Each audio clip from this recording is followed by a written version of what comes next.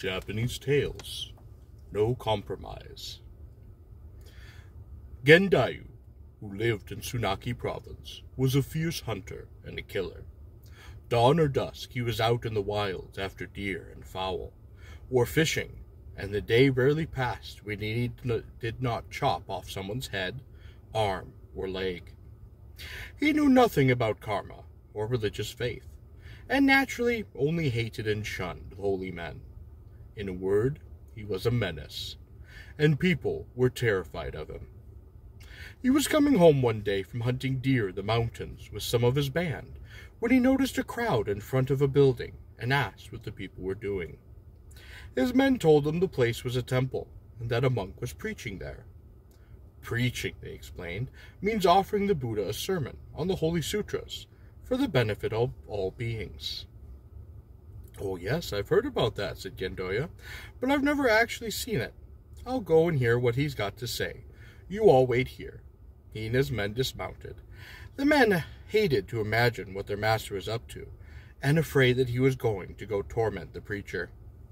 When Gendayu came into the temple, some of the congregation simply got up and fled. He shoved his way through the rest, with the people parting before him like grass in a gale, till he come to the preacher and glared into his eyes.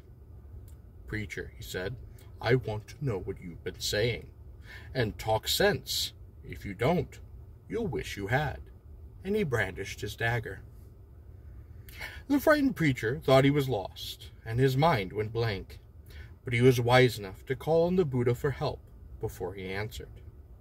"Westward from here," he answered, "beyond many other worlds, is the place where a Buddha lives. This Buddha's name is Amida.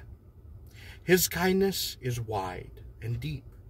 You may have been the worst of sinners, but if you repent and you call upon his name, he will come to fetch you, and you will be reborn into his land of bliss, where you will be a Buddha too."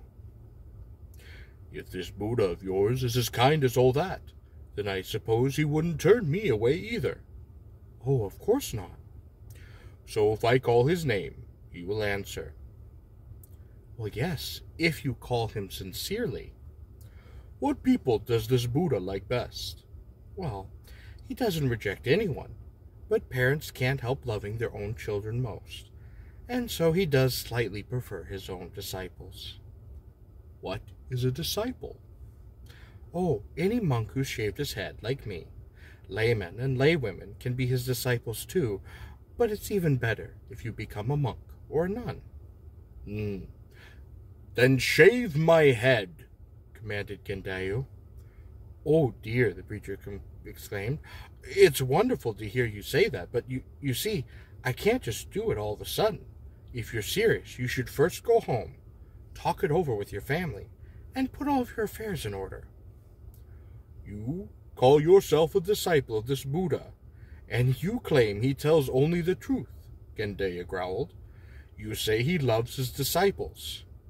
Then what do you mean by turning around now and telling me to do it later? You don't seem to understand, do you?"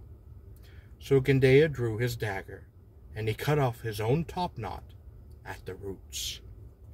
The preacher was speechless, and a clamor burst from the congregation. Gendayu's men heard it too. Obviously their master had done something, and they rushed to the temple ready for a fight. Gendayu stopped them all with a loud roar. "How dare you come between me and paradise?" he bellowed.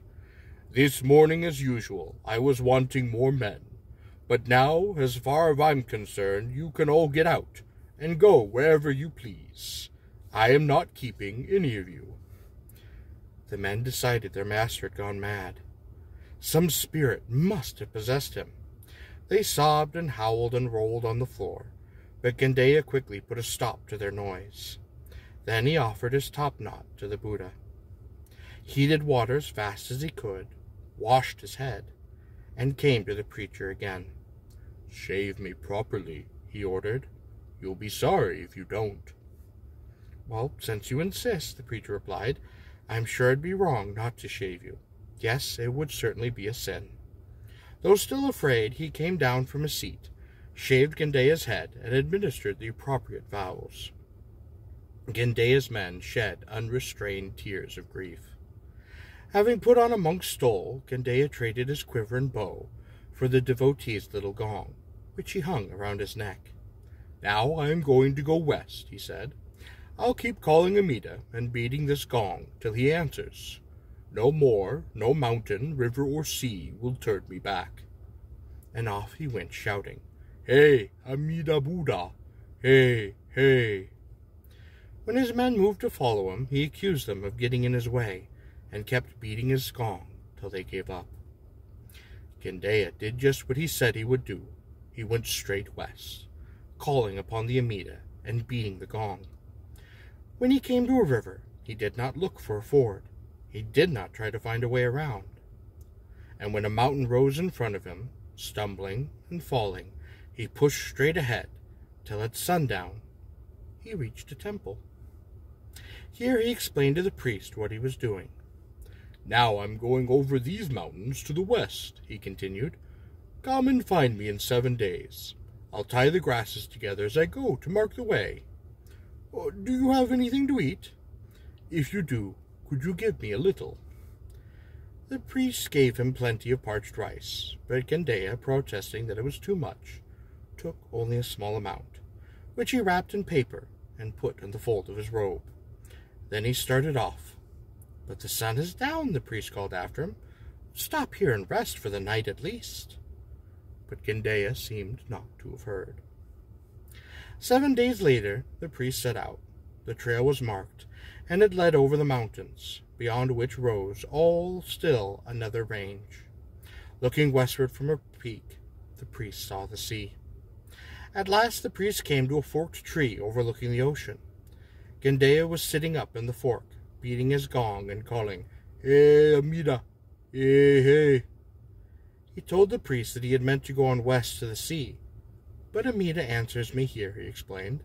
"So I stayed, and now I just keep calling to him." "Well, what do you mean he answers you?" asked the priest, who could make nothing of all this.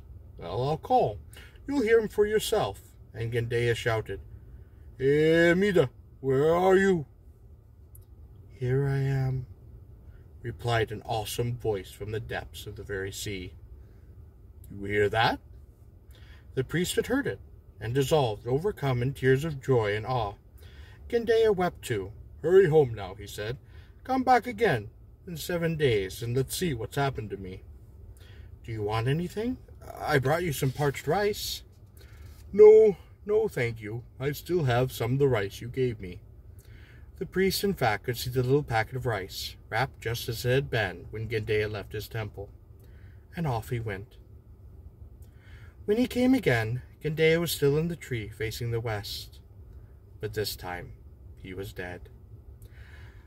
A beautiful lotus flower had bloomed from his mouth, and the weeping priest picked it. It occurred to him that he should bury Gendea, but he decided after all to leave him, since Gendea probably would have preferred simply to feed the birds and the beasts. Gendea had certainly gone on to paradise.